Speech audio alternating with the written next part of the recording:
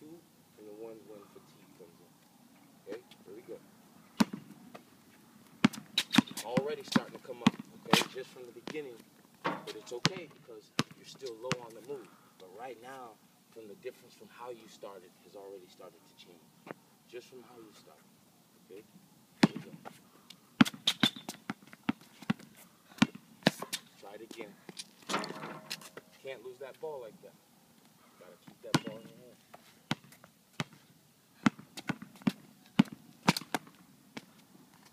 Back. Even the footwork in the shot, everything's starting to change a little bit, okay? We need consistency. See, we're humped over. Everything's starting to change. So think about this. When you start bending over like this, know that your jump shot is changing and your elbow's coming out. So that says get everything corrected. By putting your hands on the top of your head, it's telling you to get everything corrected. Even my jump shot, even my ball handling, everything. That means fatigue setting in. Here we go. We need one good one right here. Low from the beginning. Not bad. Way to make shots.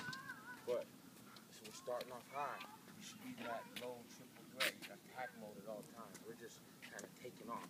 From the beginning, let's not pick up bad habits. Okay? Not bad. Not handling the ball as tight. Not as tight as those first 3. In your brain, go back to it, visualize it, and let's get one good one. Here we go. Gotcha. Take your time. Rushing a little bit, Zach. We're going to do it again. There's no coincidence we're moving. As soon as I'm giving you that ball, you're moving. Kind of like you shot that free throw. See, and you know why? It's because it's the last one. It's the last shot. You want to get it over with. So you're rushing. Coach is saying, this is where you slow down, take your time. You still add speed, but you make sure everything's correct. Just like the first one made.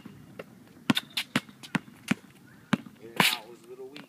Legs a little okay. Legs getting a little weak too. Gotcha. Seeing a lot of different stuff. Okay. Now here's what I'm gonna tell you though. This shot here is going back to like that game shot winner you had. We need you to knock this shot in. We don't need to be doing this over. We're missed 6 or 7. Way too many.